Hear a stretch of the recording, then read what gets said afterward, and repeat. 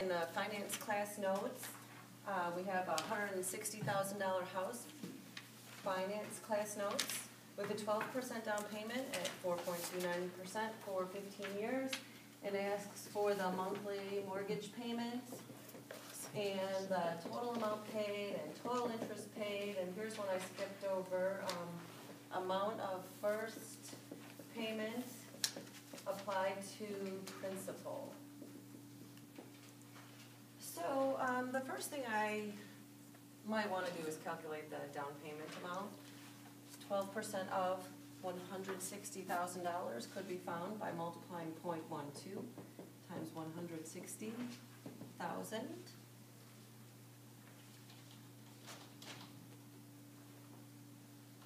Is that 24,000?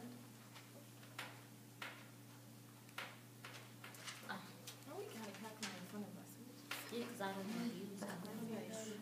So menu 1 to go into the regular calculator, and you type it in 0.12 times 160,000.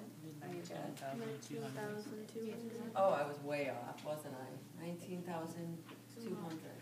What did I say? 20 something. Oh, whatever. The down payment is $19,200.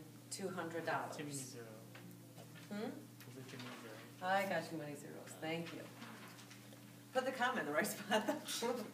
Okay, so I think I'm ready to jump into my TVM solver now. So on the Casio, that's menu C F2. On the TI, it's apps, enter, enter.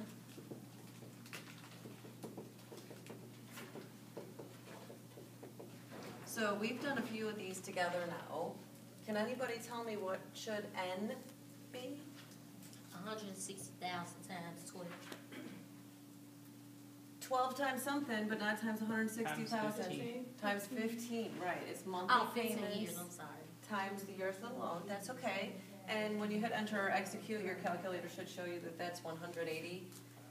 The I% that's given in the problem is 4.29. And now, if I don't want to do 160,000 minus 19,200, because that might require me to go out of my TVM solver if I'm not very comfortable with it, I could think of this circle as the whole cost of the house.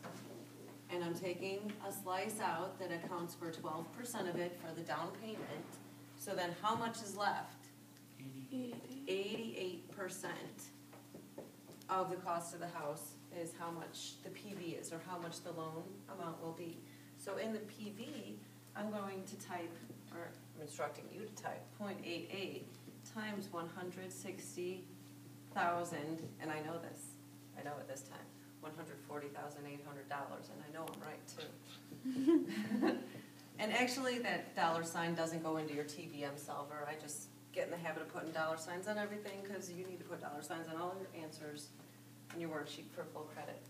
Now, right now, I don't know the payment. The previous answer might already still be in my calculator. So I'm going to reset that to 0 so I don't accidentally copy the previous answer. And we always leave the FV as 0 and the PYCY as 12.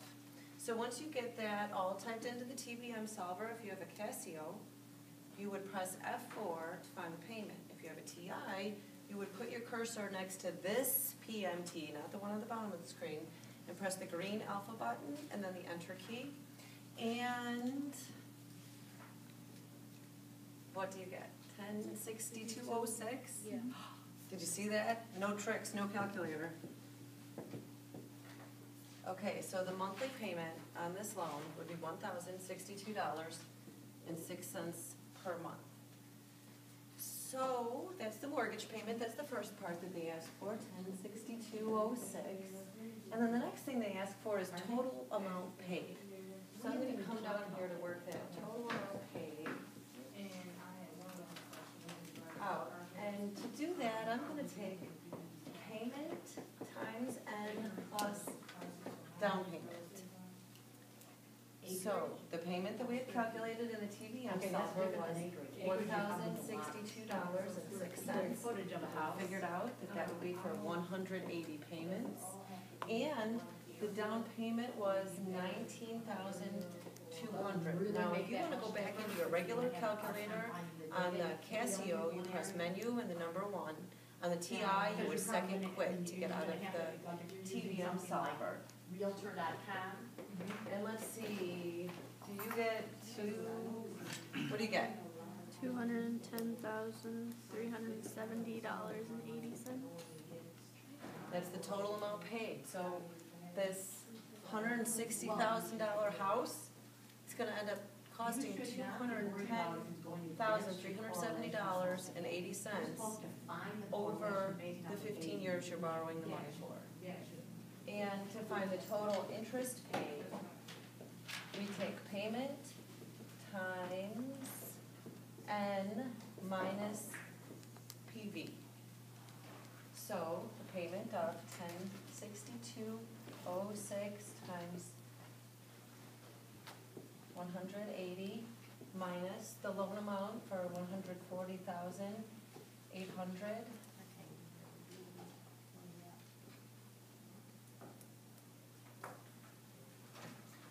You should get $50,370.80. You want the spot on the box? I know I see you sitting there quite often. For your total interest paid. And now the last part of this question asks you of the first month's mortgage payment, how much is applied to principal? And you need 2 formulas. The first is the simple interest formula that you've already worked with, which is I equals PRT, where the P in this formula is really the PV. And because we're using a formula or an equation here instead of an app on our calculators, we need to type in the APR as decimal equivalent. So right now, the way it's giving to us as 4.29% is as a percentage. We need to convert that to the decimal equivalent, and the time in these problems will always be 1/12. So we're going to work out this part, and then we'll move to the second equation required for solving. So the interest is equal to the PV, the amount of the loan, which is 140,800, times the interest rate of 4.29% expressed as a decimal is 0.0429. And then I had already told you that the time should be 1/12. So we put that into our calculators as 1 divided by 12. And if you would take a moment to type this into your calculator and tell me if you get 503.36.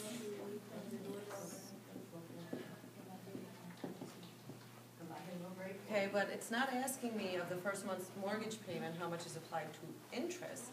It's asking me how much is applied to principal. So the second formula I need is the payment minus the interest equals the principal. So we had a payment of $1062.06, and we calculated the interest in the first month's payment as $503.36, and we find the difference in those to be $558.70. And this is the answer that they're looking for in part D of this question. The reason why we use this second formula here is because your payment, your mortgage payment every month is going to be comprised of 2 parts. The principal, which is the money that you borrowed from the bank, plus the interest, which is the charge for borrowing that money from the bank. But we don't have principal and interest, we have payment and interest.